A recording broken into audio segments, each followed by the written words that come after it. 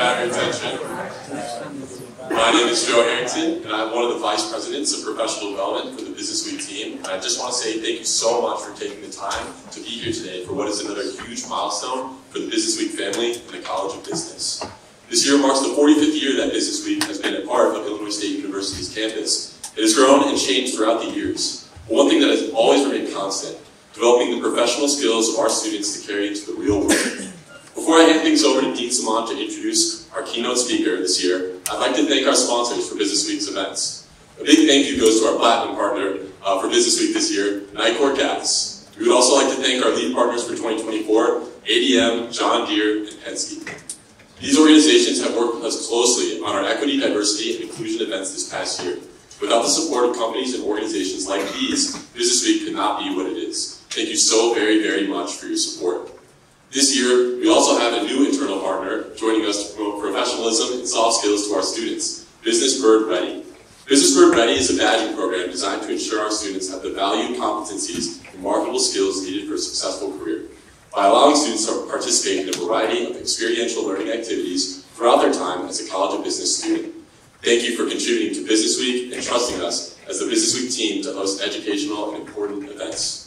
Now, I'll be passing the baton to our Dean of the Accredited College of Business. Ladies and gentlemen, Dean Simon.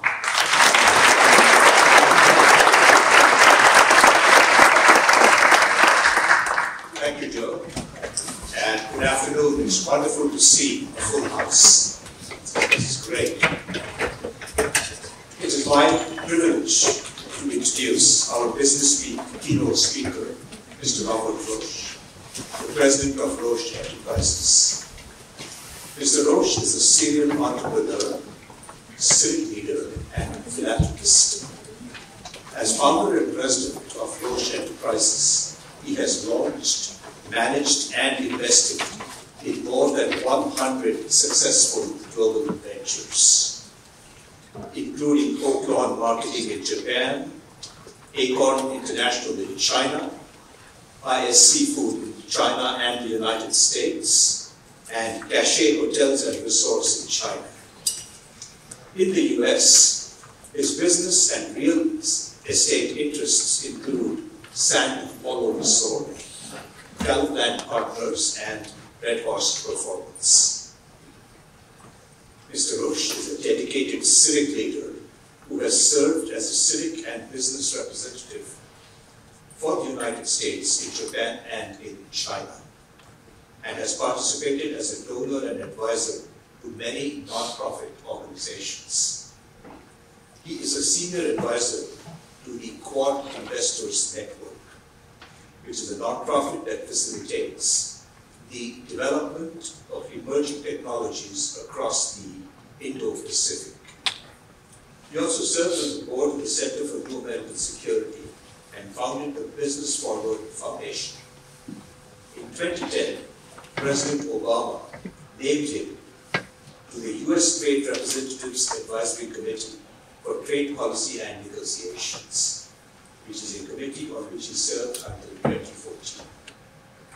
Mr. Roche is also a passionate philanthropist who is involved extensively in non-profit organizations and focused on enhancing education, improving international relations, and building strong, sustainable communities. Endowments from Roche have established a chair for interreligious research at Nanzan University in Japan, and a Master of Laws in International Business Transactions at the University of Denver, Stern College of Law. Mr. Roche earned a Bachelor of Arts degree in Economics and Japanese Studies at Illinois State University, and earned his JD at the University of Denver. He is married with 3 children and spends time in China, Japan, and the United States. He is fluent in Japanese and proficient in Mandarin Chinese. Please join me in a hearty round of applause to welcome Mr.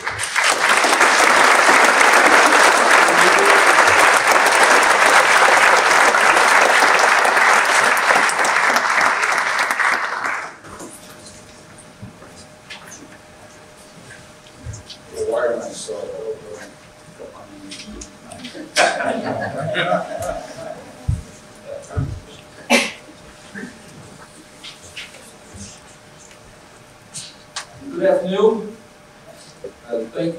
kind introduction. I want to thank Dr. Sanat and the School of Business for the invitation. And thank all of you for taking time out of your day to come and listen to me. It's great to be back here on campus, even though it's very, very different campus than the campus I was at. I understand that Business Week is one of the most important events of the year in the College of Business. Its goal is to promote professional development and give you all insights into the real world. I am honored to be included and to be part of this. And I just want to say something off the record here. I know this is a big auditorium, and I remember when I was there, the rules about attending things in the big auditorium. Sleeping's okay. Drooling is probably allowed if it's on yourself, but snoring? That's not cool. My mother might be listening to this, and if she hears the snoring, it's going to cost me. So, anyway, snoring's okay. When I was a senior, I attended one of these speeches. I don't remember the gentleman's name. All I remember is this guy standing in front of me and talked about how he attended ISU, and that he built this big business. And the business had just something to do with stuff that he did. And what a story this guy told. He was very successful and seemed to be a regular guy. The main thing I took away from that was that if that guy can do it, my guy can do it too. I think there is possibility that, so that is really my message today for all of you. You know, one thing I'd like you to take away from this warm speech today is that whatever level of success I've achieved, you absolutely can do the same or more. Okay, so when I was young, I was not a very good planner. And today it was asking me, when you put your hand, when you do this, what you let your shoe, and then all these questions. And the reality is, it's not that I was a bad planner, it's just very seldom that I had a plan. I grew up in the south suburbs of Chicago, I was the 8th of 9 children. Being at the end of the family, there wasn't a real need for me to have a plan. You just kind of went with the flow. You know, and besides, very seldom did anybody ever ask me, hey, what do you want? So, really, I didn't need a plan.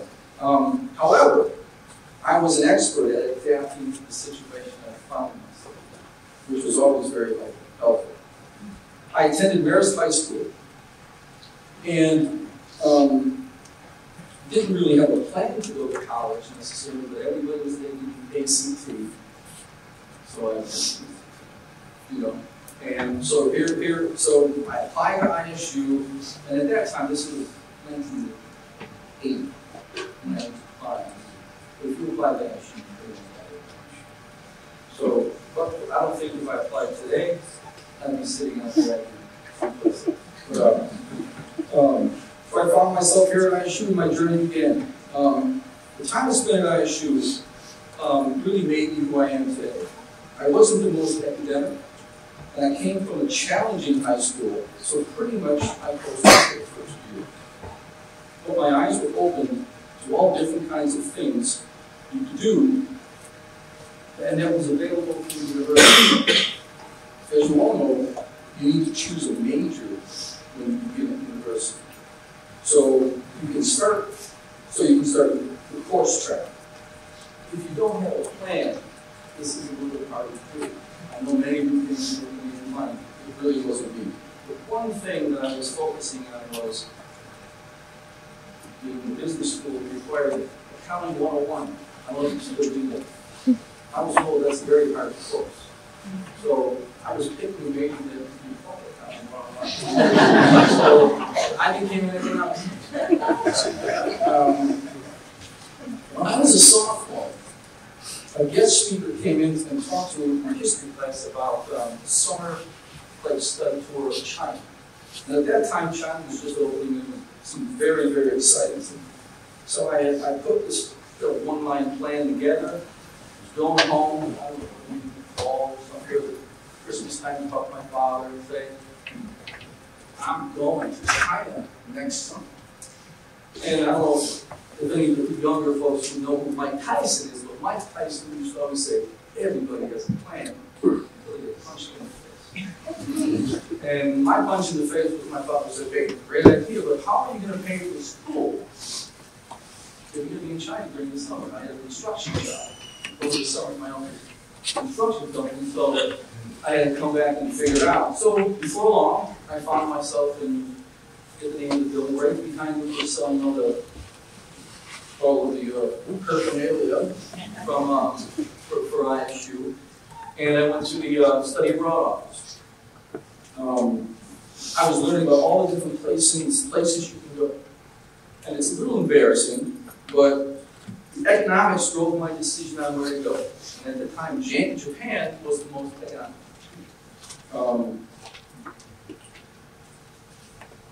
The one caution my father did give me when I told him I was going to go to Japan was that he reminded me that when I was in high school, I actually flunked Spanish.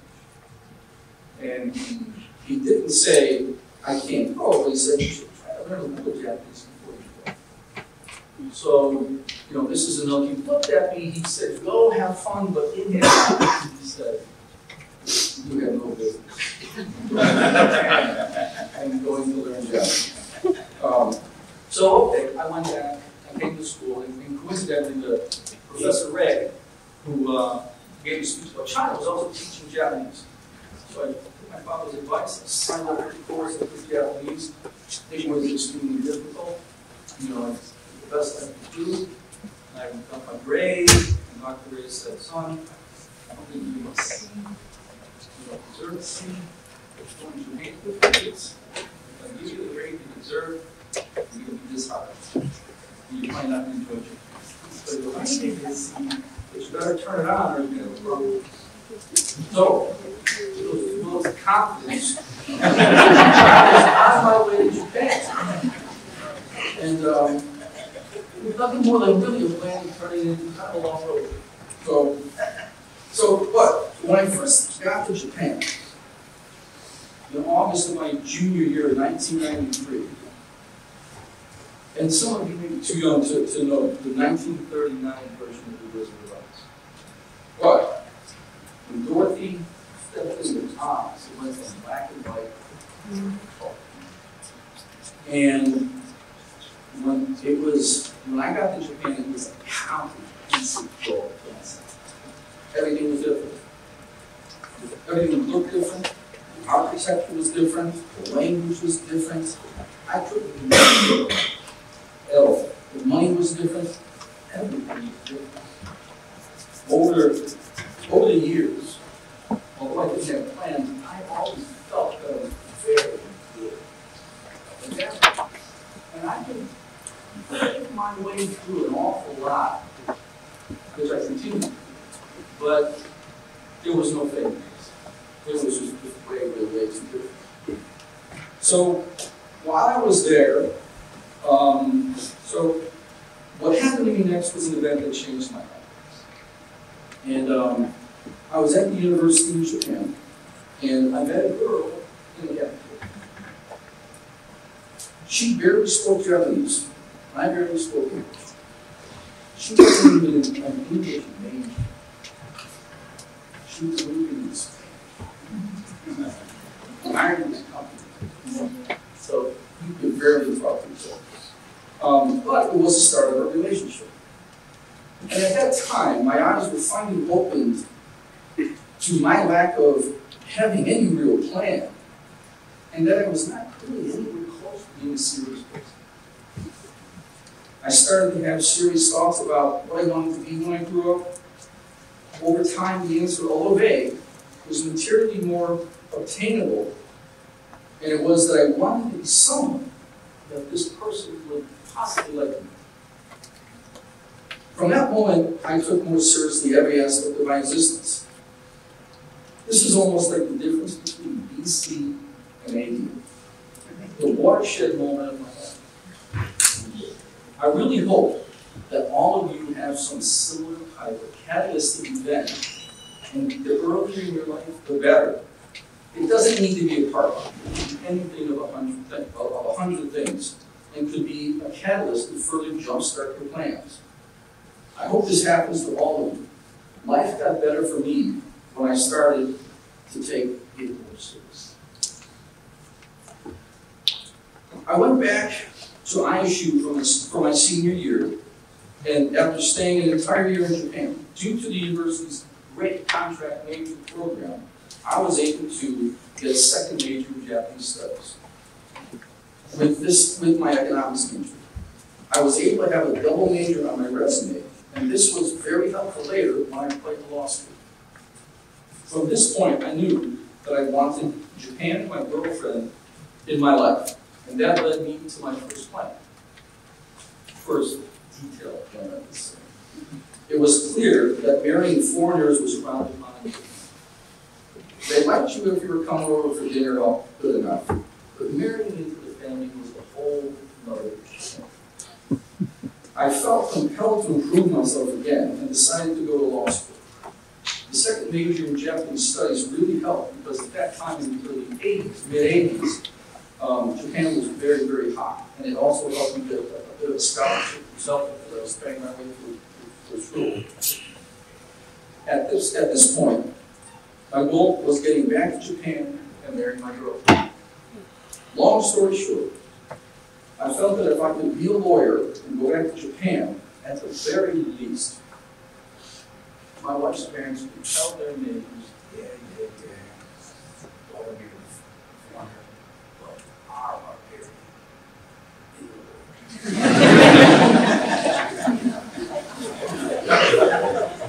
In the end, it all worked out. I got the girl, with 3 great kids, and we were on our way. I must tell you that I had zero interest in being a lawyer, however.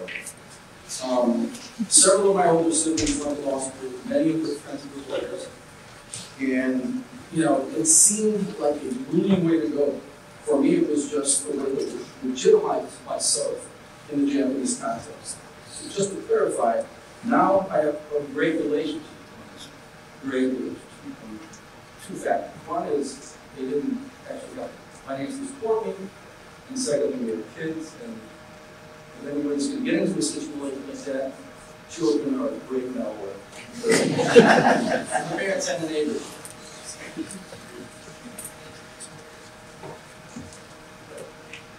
I was still without any real plan for a business or how to make money, but I was very lucky. Right around this time, the yen became 50% stronger against the dollar. That led to great opportunities in parallel imports. This was my first introduction to an arbitrage opportunity into countries that I could actually act upon. Basically, I would buy typically open independents in America, especially the world, and then move them to Japan and sell them at wholesale for profit. And the beauty of starting at zero is that any amount of money that's actually coming in after you've been paying provisions for 8 years is a lot of money. So what amount of it is a lot. These were very unbelievable times, and was the first time that it kind of dawned on me that I really had no business doing that.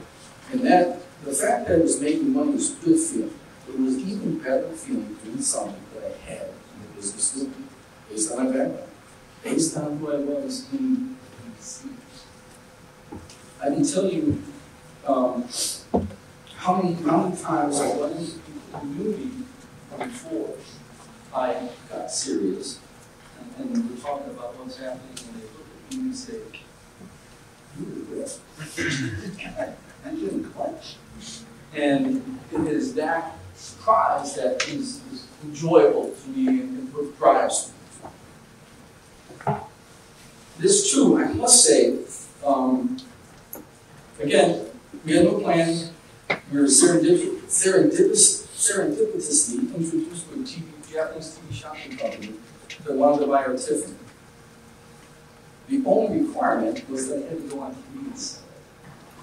I didn't really like to do that, but it was part of the deal. And he said, "You don't want to give you a client like So I was going on TV. I must say that I really didn't like going on TV. I'm not that really good at it. It's just, I'm getting nervous and going back to places, stand still, and I would be going like this. But being in front of the camera is not easy, or as glamorous as it looks. Everything was in Japanese. There was a time limit, things had to be said a specific way, etc., and it was quite nervous. We would shoot one show and then air it for around a month or 6 weeks. And then the pressure was compounded by the fact that my mother-in-law would watch TV, see me on TV, would see the show during the week, and then she would critique my performance on Sunday at family dinner. All in all, good advice, but she would chide me sometimes for not listening and incorporating her advice into my next plan, and usually it was because she was watching a movie. So it was all of that. So, then we found another product after the Tiffany, it was watches, and it was a kind of a character of a cat's face with an eye in the middle that moved on the dial and followed the mouse's second hand around the clock. Very nice, but for some reason, I was actually selling this as well. For some reason, it exploded, and everybody in Japan seemed to love this watch. So then, we were pressured by the shopping to find more products. And right around this time,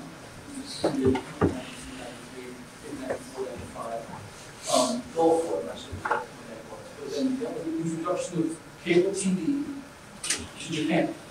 So Gulf War was a curious thing. I was watching CNN, and we were newborn at the time, and boom, in the commercial there's a TV shopping selling standing stuff, pills, you name it, they were selling. My wife, we can get a newborn, there's a lot of sayings all over the place, but at the time, it was, we had a call Hong Kong, and, we probably didn't know what to call, right? I didn't know what it cost, probably 20, 30 bucks. Then you had to ship it from Hong Kong, it was probably another 20, 30 bucks. At that time, I really didn't feel that 50, 60 bucks was worth it at the same time. So we didn't buy it. But serendipitously, that company contacted me and said, hey, are you interested in being our agent in Japan? So again, very lucky, no plan. They called us up and we took the orders from CNN. They said, one rule, don't you do not treat CNN because it's free media, Spanish commission. And it was like manna from heaven. Phone ring, another phone ring. And then we took all of these products and sold them to the TV shopping company that was our partner in Japan. And then again, I'm on TV getting stains on shirts and things like this. So I for something I didn't want to do, I did it for quite a long time. And then the Canadian supplier, not only did they give us the products, they gave us know-how. So when there's our economic arbitrages that can happen between two countries, but then there's a knowledge arbitrage. And then the knowledge arbitrage is even more powerful than economic arbitrage. Because economic arbitrage is free, because other people get it from market.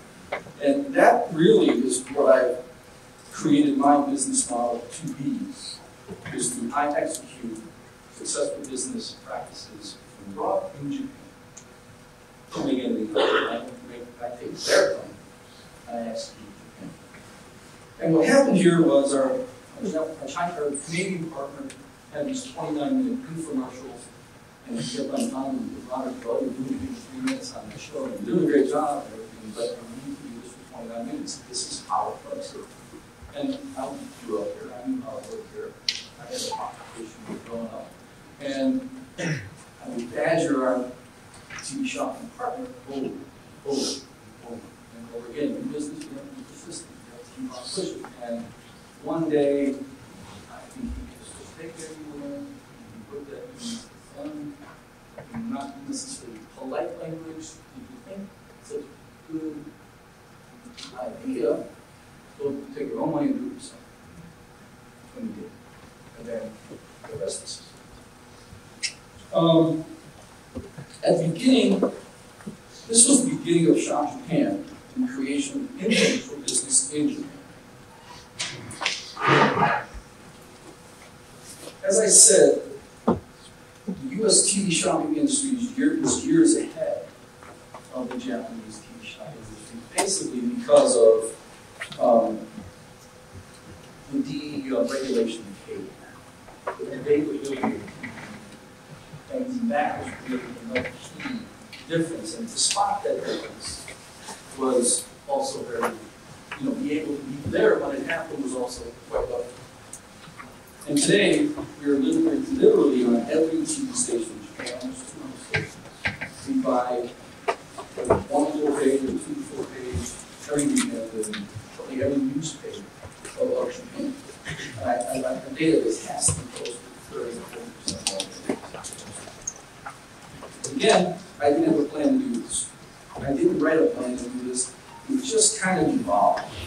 What I do is I keep myself open to the possibility and just that it could all work out.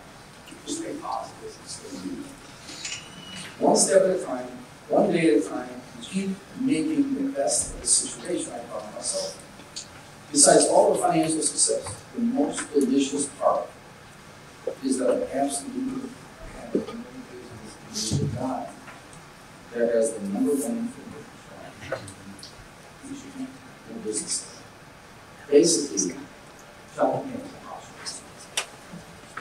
Very few people know the company is a startup.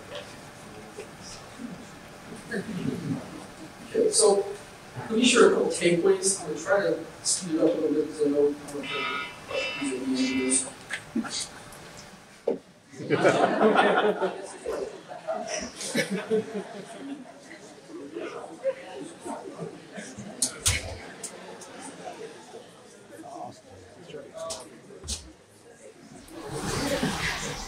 So I've shared my story to this point. There's a couple of takeaways from my experience. The first is that it's hard to do all of this on your own. For me, the partners I've had along the way have been instrumental to the success of my businesses. The two partners that come to mind, one is Tadashi Nakamura, and the other, he was my partner in Oklahoma Marketing Shop Japan, and Harry Hill, who was my partner in H&R Consultants. H&R Consultants was the first really successful business that I put together, and what we did was we helped expats find housing and relocate to Nagoya. And Nagoya is way out of the way. It's not Tokyo, it's not a really big place. It's where I fell off the road, and it's cool, but they were lucky and breaking me out and just setting up their businesses there. And again, the side note is, well, again, this was when the FSX program was being shared with Japan and the Patriot. This was when finally sold to Japan. So the timing was very good to the Japanese side and the real estate. I had very good connectivity with the Americans because I was helping put together the American Business Community, which is basically Chamber of Commerce. And Harry and I were very same age, same school year, I was a year ahead of him, age-wise, but we were Japanese. We were two young guys, both Japanese, both married Japanese, of course, and we looked at each other, and the very first time we said, we really just love each other, or hate each other. And we chose them. She's lovely. And the good part was he was very similar but very different. He was a Cornell guy, he could read write very well. I'm not a Cornell guy. Don't like writing so much, I don't read so much as you can tell in my speech. But I was good at verbal communications, sales guy, and a little more rough and humble. And between the two of us, we made it work. And it was quite amazing that the guy who was running Lockheed or running Raytheon, asking their advice, and then they give you a big pile of money to solve their problem. And again, absolutely, the Lockheed guy and the great thing was no business. I had no business doing those guys. But in the end, it all worked out.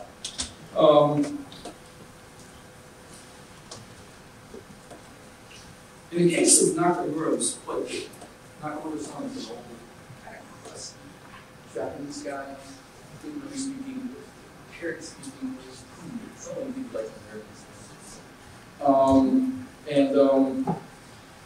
This is very rough. And however, he could handle the Japanese side. And the TV shop this guy was a little bit more rough and tumble. The newspapers had to deal with, the TV stations had to deal with, shit that he had to deal with. So it was a lot of things that were just out of my rank comfort zone. And I could take care of the US side, and it really turned out to be quite a magical combination. You know, we didn't always agree on all the issues. We fight like cats and dogs. And you know, this is another fortunate thing that came up is when we argued in English, you know that we were trying to phrase things in a way or causing them to be acting in a way. My wife's in between us and tried to do the best of translation. When we were in the fall of these arguments, none of this language, there's no words. This is not, Japanese language for it too. It didn't exist. Well, the beauty of it, he didn't really know what I was saying. And I really didn't know what he was saying. So we ended up with bliss. And it was easy to kiss and make up and just kind of move on. There was no permanent damage done. But he was very rough. I remember when, at the time Japan was Monday through Fridays and half a day to And you gotta remember Japan was coming, you know, you gotta struggle back after the war, so they work. And there was no easy way. And you had to do it. And the young guy came into the long, strong bands about friends getting married, and he said, kids had going off, and I'm listening to this, and here, and then occupying the sweetest places. Well, you want to say, go ahead. That's the fact that it's sure. No. How about Tuesday, Wednesday? And you know what? If you're super busy, you don't ever have to go back to the office. And needless to say, we got short up the Saturday. But I mean, we tried this often here over the years, but this was the style of business. And again, but by bringing these two cultures together, we were able to put together a pretty good business. And coincidentally, Harry moved to America to build a real estate development, a golf course development. And then when he came back in 2000, Harry joined with marketing. And then in 2004, I moved my family to Shanghai. He was president, Dr. was vice chairman, I was chairman in the next station. So it's all pretty good. Currently, obviously, Harry retired in 2018, and I'm Baptist. So, one side note is that my brother early on gave me some valuable advice on how to work with people. And he said, once you have a good partner, you should never be worried about what your partner their share. Be worried if you're doing your share. With this attitude, partnerships are more likely to succeed. Just make sure you have the right partner and that you're doing your share. The second takeaway that I'd like to talk about now is when I was first starting out in Japan, I was often told this is not the way you do it in Japan. But, you know, at the time in Japan, there's one example is at that time, Japanese normal broadcast ended around 1 a.m. Picked up again around 6 a.m. And, you know, when I went around to the TV stations to try to buy this time, these are adult men in their 40s and 50s. They told me that no Japanese were on. That I mean, $100. I mean, lots of Japanese were okay. I'm sure one or two of you did that. It's past 10 o'clock in the morning and something else to eat. And it was just mind-blowing how this guy just would not consider it. But as it turns out, the infomercial business became very hot in Japan in that time. Mitsubishi and Sumitomo, the largest companies, they got into the business. And they went to the TV stations and asked for this time, and it opened up. And because I was there first, I got my taste. And as it turns out, both of those companies stepped out of the business after about 8 years, and currently we are buying the lion's share of the apparatus market. And this just is one of these things where you just, have to keep going and keep pushing. You might lose a couple battles, but if you stay in long enough, you can win the game. And by and large, if it's a business process, how to do something, then I learned that pencil. It doesn't matter what the color is, it doesn't matter what the culture is, everybody wants eggs. And get that stain out of it. It doesn't matter where they're from. It doesn't. Everybody pretty much eats the same thing. Chicken, beef, vegetables. And what I always try to do is just respect and even embrace the local customer and try to find out the arbitrage from markets.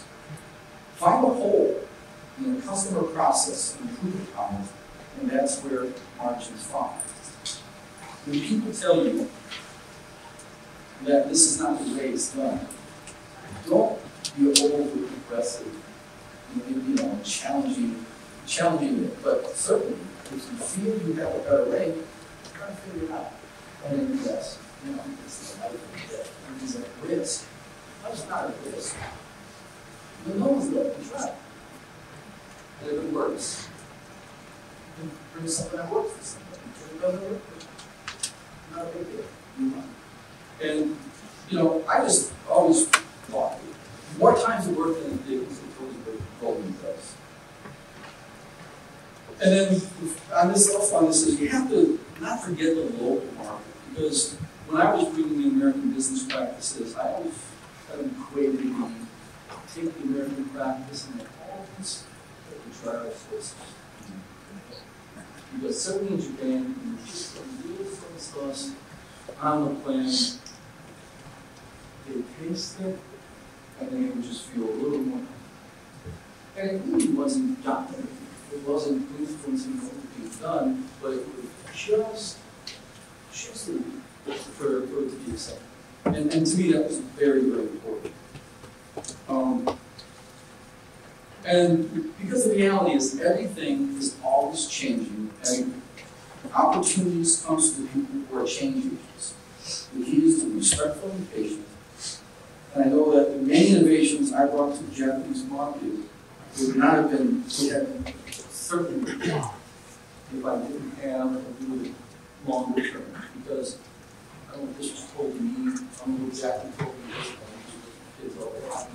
If you want to be fancy right now, no.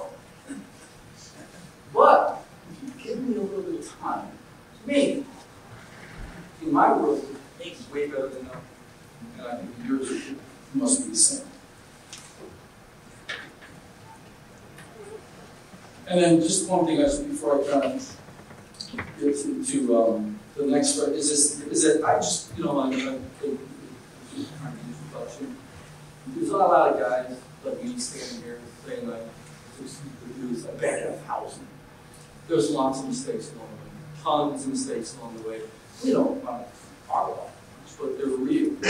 But it sounds like a cliche, complete cliche, but it is through failure that we learn. There's no doubt about it. And the key is try that. Try to just fail less as you go. That is like just way, way easier.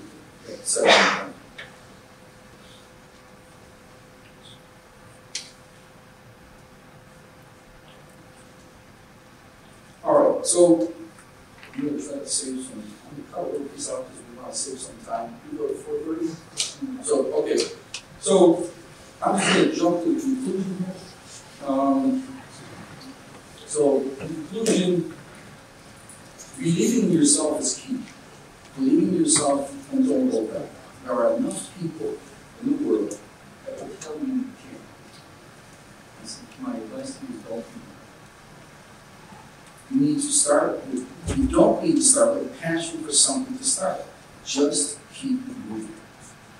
Passion will find you if you are emotional. How do I know? I don't know why. I am just so happy that I didn't sit in my own basement trying to figure out what I before I got going. You know, don't be confused when people say, look at that sheet, look at that sheet. Not everyone needs to start with a passion. There's something to start. You should start and keep moving. Also, we live in a very divided society. Just because someone doesn't think the way you think, doesn't necessarily mean they're bad person. And of course, there's bad people out there. But by and large, most people are good. What they believe, for various reasons, is what they believe. I know nothing about it. I knew nothing about Japan before I went. And I've learned almost every aspect of my adult professional business life from Japan and China.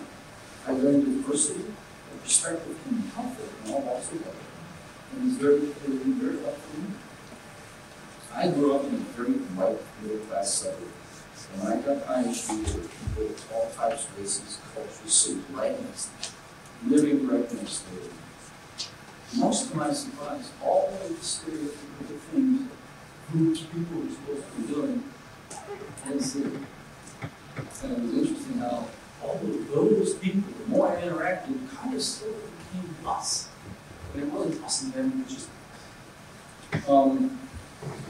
I ended up living primarily the last 4 years of my life overseas, in countries where everything was different.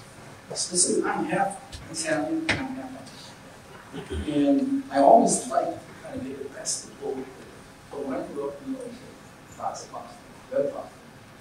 We had,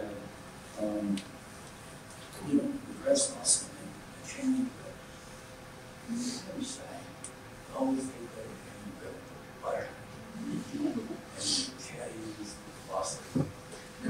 But red sauce and butter and Italian bread is pretty tasty. So, what I tried to do, one of my philosophies is to take the best of both worlds. Don't try to see this better or that better. I was asked 10 times today, where do you like to live better? Japan? America? And the answer is well, if you can figure it out, it's always up. One thing I encourage all of you to do is to talk to someone who might not say what you want them to say, but they can feel as a good person. Listen to who they are at the core. You don't have to agree with them in the end, but you may learn from them. Different people in different countries, with different cultures, that we have always fascinated me. I know, and I know this to be a fact, that if you look to be fascinated by difference, instead of avoiding it, it will only enhance your life. And I think it will enhance your career as well. So,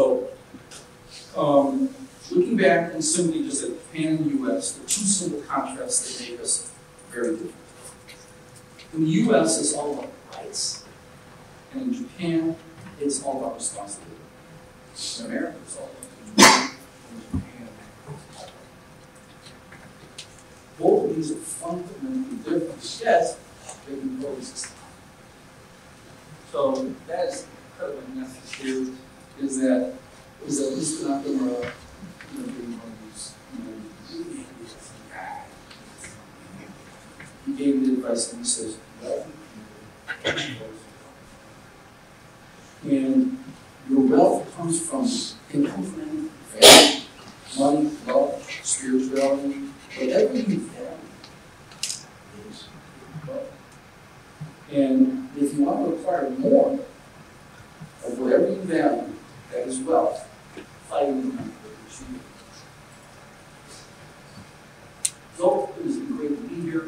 Thank you for the opportunity to speak to you all. And if there are any questions,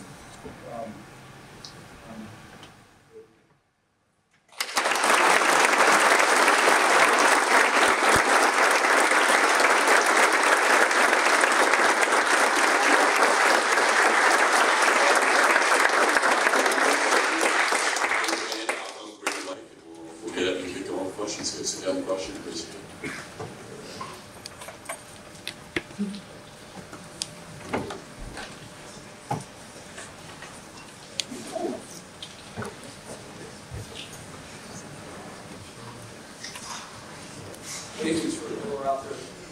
so many questions, we gotta get more mics. Thank you for being here today.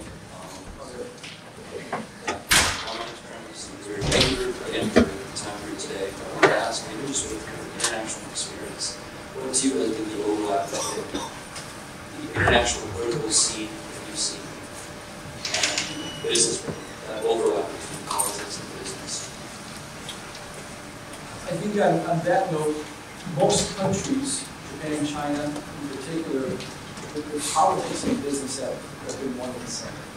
In the United States, we've always had a separation of politics and business, but I think that's changing, and I think that there's going to be more of a industrial policy. I'm not saying the United States, we didn't have it, it was really all just, we'll just do what we do. But the Quinn that I'm about investment network, and that is specific to address the marrying of basically political and governmental to a business, and really more high-tech moving forward. I think it's unavoidable. It's going to be very, very important. Because if you look now with Chinese investment into the United States, it's awful. Detail, but Japan steel bought and buying U.S. and Japan's an ally. I mean, using the same CFIUS laws to that transaction taking place. And it's quite nonsensical, you know what I mean? But again, you cannot divorce. You have to understand it. More questions?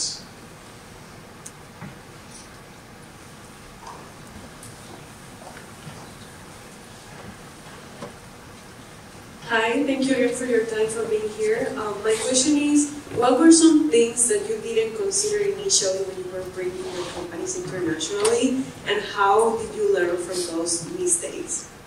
So I would say that I would take international concepts and bring them to Japan, and then I would take the same concepts and bring them to China. When I tried to bring those concepts to further countries, it didn't work out so well. So it's very difficult. And I just think that my lack of really having super thorough planning skills and really even the temperament to kind of be planning wasn't helpful. But I really, my businesses and most businesses from high school business school perspective, it's you're American centric. So you take this wonderful American idea and you take it around. That's not all. I had a very personal reason to live in Japan, and I had a baby girl. So I just figured out what I was doing there. So I don't have a international business idea. And the things I do in America are completely unrelated to what I do in Japan. I want some hand up here.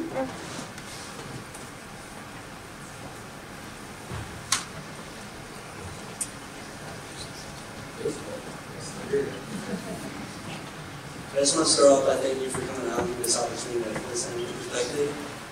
During your speech, you talked a lot about how your track record going through and how you started from different companies and many different industries and everything kind of fell in place. Do you have a time where you put the work in and stuff that wasn't expected? And how did you rebound from that? You know, I'm still doing that now. You know, the hospitality business I got into, I thought was going to be better. I was going to do a better job than I did, and I did. You know, in a way, and again, ungraceful is the way to happen.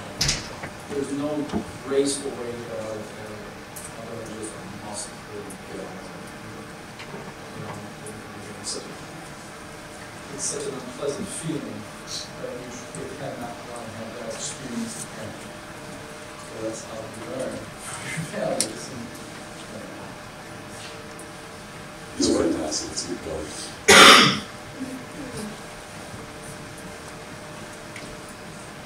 Hi, Mr. Roche. Thanks so much for coming to talk to us. So you started your career in the arbitrage business. What are your thoughts on the internet competing away many of those opportunities in that marketplace? And what sort of opportunities opportunities do you see going forward in arbitrage? I would say that the internet opens up the arbitrage opportunity for a period of time. So arbitrage isn't really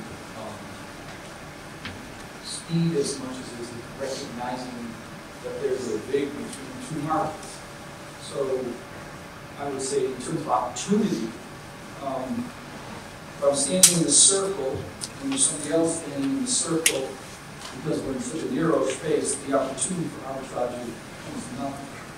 So if I'm in the circle, and then I can kind of then move over to this circle, and I can observe the different climates and cultures and situations in both circles, then an arbitrage opportunity opens up for me. And if some people's their life is in that circle, or their life is in this circle, the arbitrage opportunity doesn't really arise.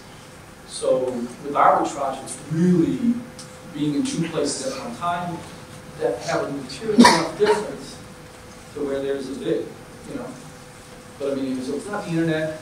Internet's just a tool.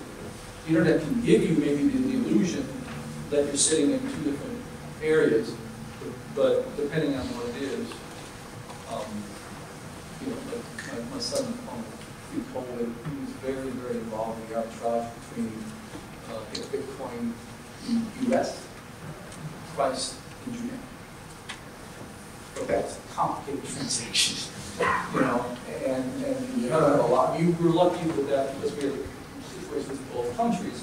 But again, this is what my point was. It was the first arbitrage, with these Tiffany's and both LOBs that I was able actually to execute on, that I was able to benefit from. I could see in Japan that again, Coca-Cola was $2, but it was 75 cents here.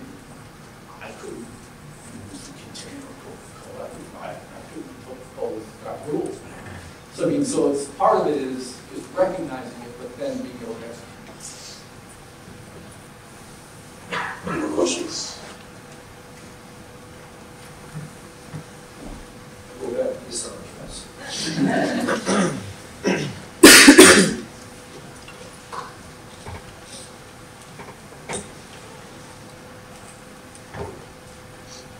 Thanks for speaking to us today.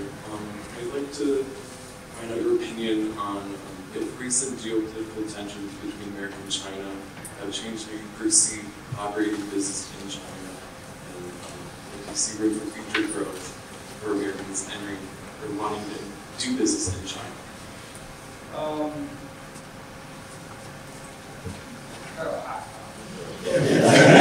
Dangerous. In terms of dangerous.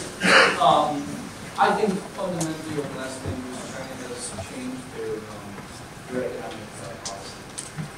China is, again, I do a lot of business that I spent 18 years there. I worked hard in China.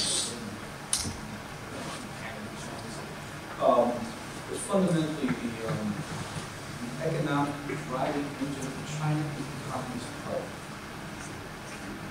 That's what Xi Jinping says, global,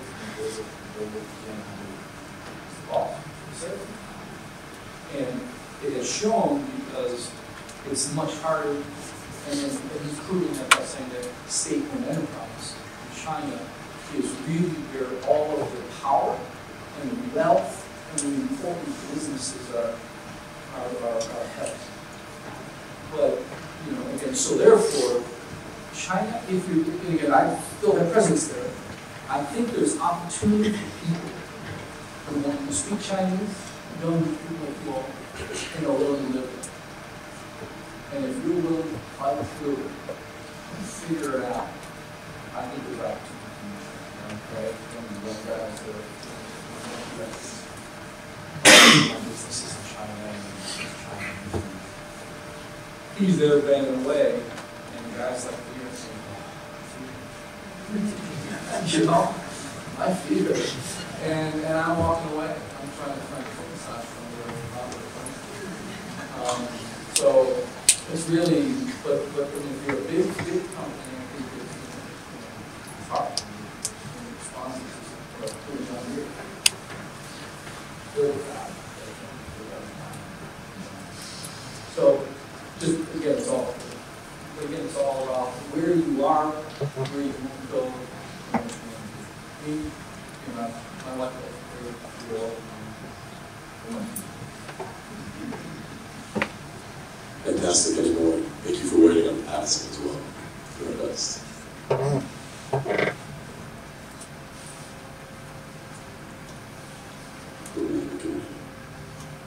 Oh,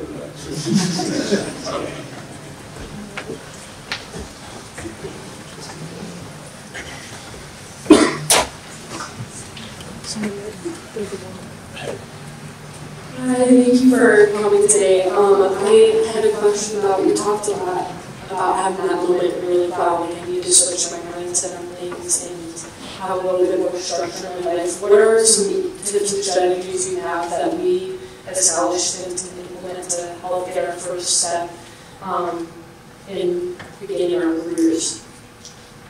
Well, again, start it. I was talking to some students earlier today and saying, and I might be talking to the wrong later, but I started comfortable. Go work in the town. Go get a job that pays you money. And then the biggest thing you got to learn is it's hard to get paid to do stuff. I worked construction growing up, and there was my uncle was 4.0, and I went out there when I was 13, and his story is my grandfather gave him $1 an hour, my father gave him $1 an hour, and he paid me $1 an hour, and he still lost money. So, work. So that would be my advice, is just get a job somewhere. And there's a lot of fancy sounding, you know, internships, but if it's not going to be A, B, C, A plus B plus C is a job, I wouldn't do it. I would do something that you got to wake up for, you got to deal with an unreasonable boss who's absolutely not smart as you. Absolutely, none of my bosses are as smart as me. None of them. You know what I mean? And that's life. That is value. So then when you get into your job, you don't have the buyer's remorse. You're really dealt with, you know, manager at the restaurant. We talked about, hey, I was a dishwasher, man. I came in, there's 50 bacon trays I had to wash. I couldn't say nothing to anybody but wash the damn trays, right? And then the guy busted for about 2 hours, and the guy said, hey, great job, go home. I said, well, I was supposed to work 8 hours. So these, you're not going to experience that when you have curated, non-paying interviews. They're always going to They're always going to oh, good job. No, I say that's not how you do the trick. Do it again. What? Do it again? No. Colorful language. So I'd say do something. Don't wait for the passion to catch up. This passion to come back. I enjoy the hell out of it now. I'll tell you, it's fun. It's a lot of fun. You know, a lot of fun. But passion? I really don't know. Another thing's going to be passion. I don't feel so. We've got time for one more question.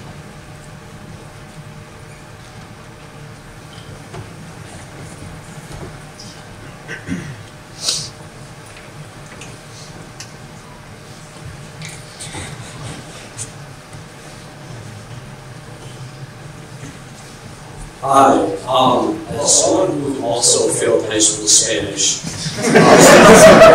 what advice do you give? There's more out there, I'm telling you. Yeah, I really struggle with that one. But what advice do you give to someone who actually wants to learn another language, but you failed before? What advice do you give if you're trying to really do it? Whatever language you want to go, you learn, go with it. You're not going to learn a language here, unless your mother and father speak that language. If your parents speak the language, wow, great. Like my kids all speak Japanese and English and Chinese, but they were there. I just think, I don't know any other one, because I guess you get out of my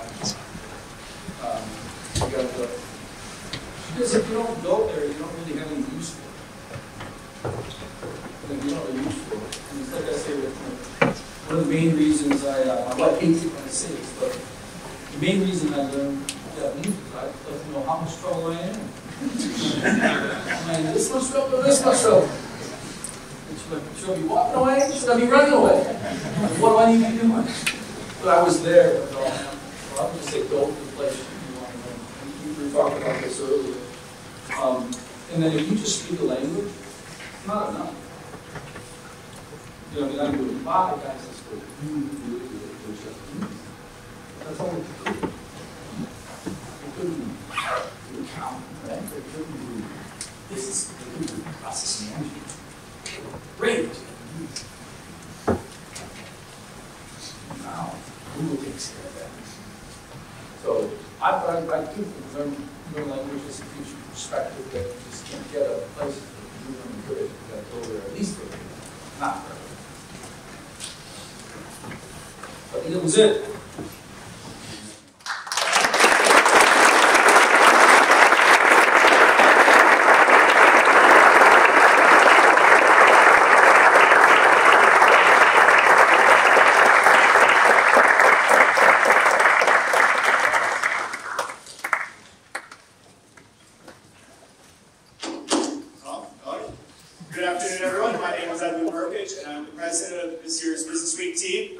On behalf of everyone here in the room, let's give one more warm round of applause to Roche.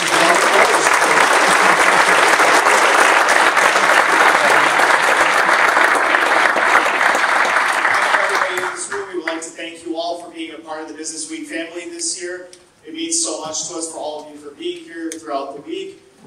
A couple of reminders before we head out. Just want to remind our mentors and mentees that the mentor program graduation ceremony will be tomorrow here in the Caterpillar Auditorium at 1 p.m. We'll hope to see you all there.